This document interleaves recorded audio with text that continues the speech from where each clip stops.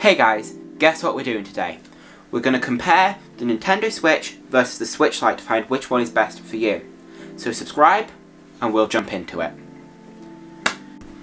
The multiplayer on the Nintendo Switch Lite is worse because you can't hook it up to your big TV to get all your friends around, hand out a controller and play.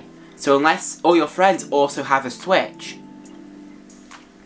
you're stuck playing it on a little screen that's like super small, and you have to go out and buy extra controllers. Unlike the regular Switch, which comes with two controllers right out the box to get going with some awesome local multiplayer. And you can dock the big main Switch on your TV, meaning you can significantly improve your experience with multiplayer. But the graphics on the Switch Lite look nicer.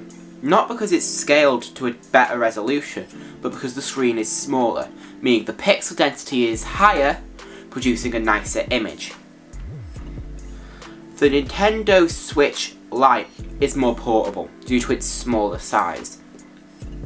So if you're constantly on the go travelling between work or college, then the Nintendo Switch Lite might be a better deal for you because it's cheaper, smaller, more portable, less likely to break because the construction is solid, meaning the Joy-Cons don't come off. So you have to keep less stuff with you to travel with it. However, there is an issue with the Nintendo Switch with Joy-Con drift, where the control sticks, after time, start breaking down on the inside and start registering false inputs. However, with the Switch, you can just swap the Joy-Cons out. But with the Switch Lite, you can't because they're fixed to the side, so you have to either send your whole Switch off or just buy another Switch. Meaning, it can be more expensive in the long run, leaving you without a console at times, because instead of just getting your controllers fixed, you've got to get everything fixed. Meaning, if you're here to save money, it might be a better deal to go with the big main Switch. The Nintendo Switch Lite is $100 cheaper. Meaning, if you're buying multiple of them, say for your children, or you just want one for yourself, the Switch Lite is the easiest and cheapest way to get in on Animal Crossing, Splatoon 2, Super Mario Odyssey, Super Mario 3D World. If you're actually not sure which one of those two you want, I'll link a video up here going over which one you should buy. But in terms of the Switch Lite, it's cheaper, which is hands down a good thing. However, it does come with some caveats due to the fact that the Nintendo Switch Lite cannot be docked, meaning it's less of a Switch than it is a stay. Battery life. Everyone wants it, and everyone wants a lot of it. The Switch Lite has a smaller battery than regular, brand new off-the-shelf Switch right now. However, if you're going the second-hand route, you need to be careful, because there was two versions of the regular Switch that's been released. The regular Switch, which came out at launch day, and the red box Switch, which has a slightly different serial number, but has a better battery life than the Switch Lite. But if you're buying brand new, then you won't have an issue.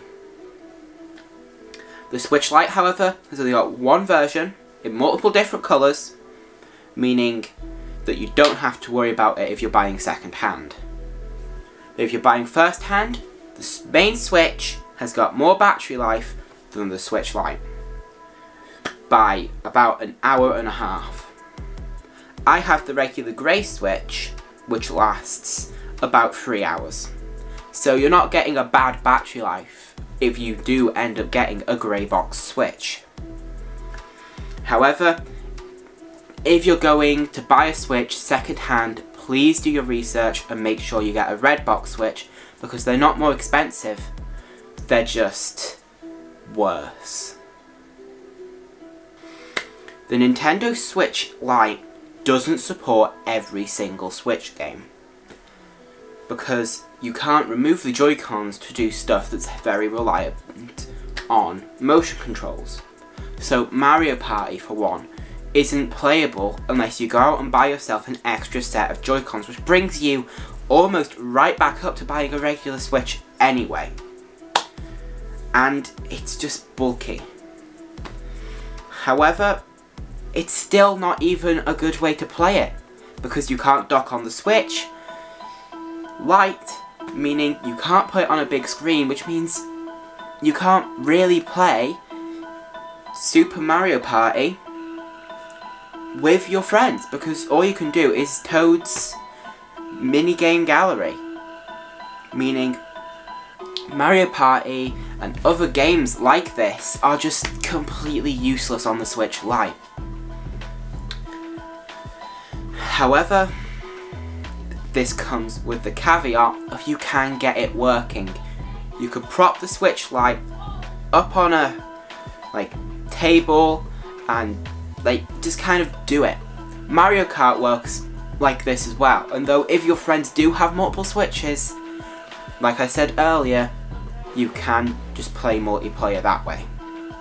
If you want to make your Nintendo Switch unique, then you want to go for the original Switch, because there's just way more official levels of customization. You can change out the Joy-Cons, you could get special editions. There's way more special editions for the regular Switch than there is for the Switch Lite.